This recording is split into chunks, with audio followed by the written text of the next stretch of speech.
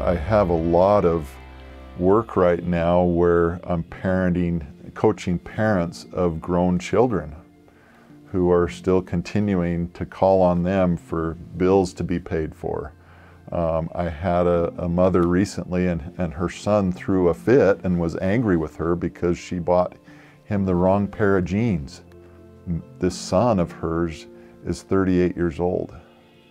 We're seeing a trend that way where more and more parents, even after we launch, are having to do so much support financially and even emotionally.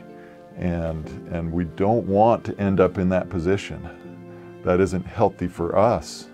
In those years, we need to be able to cut those apron strings and let our kids move into their adult life. It's not healthy for us, but it's especially not healthy for them.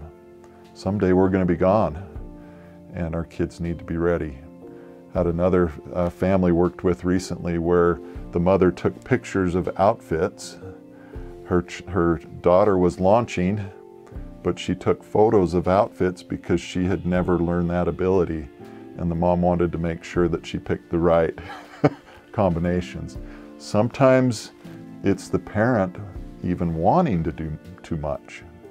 And many times in those stories too, the children have learned to accept help in any area that the parent is offering.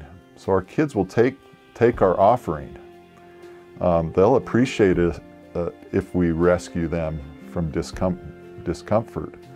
But again, it's not healthy for their development.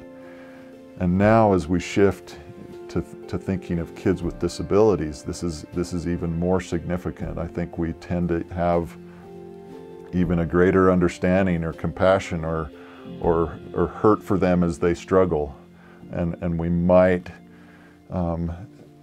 assume even around areas of functioning what their limits are, and then provide supports and rescuing in those situations where we may not be aware of their full potential, their abilities, and might be robbing them of even finding that,